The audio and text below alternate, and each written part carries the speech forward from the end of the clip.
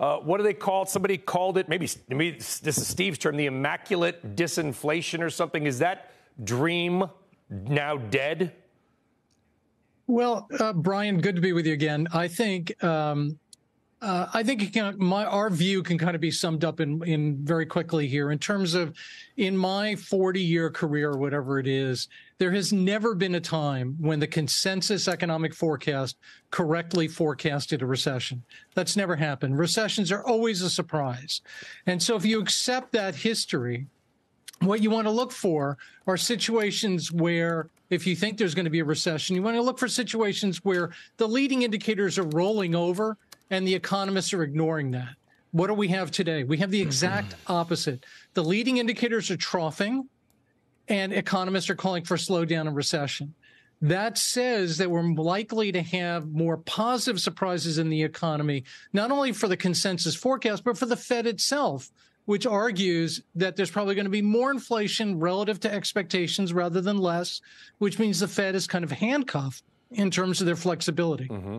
Steve, I feel like the economy is kind of the economic version of the Kansas City Chiefs, right? About mid-season, they weren't looking like they used to. They were starting to lose. They lost to Denver. Everyone like it's over. Here comes the slowdown. They'll never make it. Then they win. In other words, they just kept outperforming. And in many ways, I feel like the American economy, just every time somebody's like, well, we're done now, it surprises to the upside.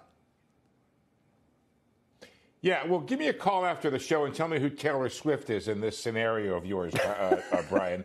But in any event, I think that's right. And Richard is right as well. The economists had it dead wrong in forecasting the recession last year, and it sure doesn't feel that way. I would point people's attention tomorrow morning at 8:30. We'll get the retail sales report. It's supposed to show some cooling of consumer spending, but not all that much. So we'll see.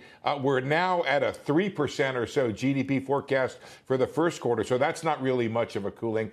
People have tried to count it out. I think people misunderstand or don't understand at all the dynamism of the American economy. I was just thinking about this.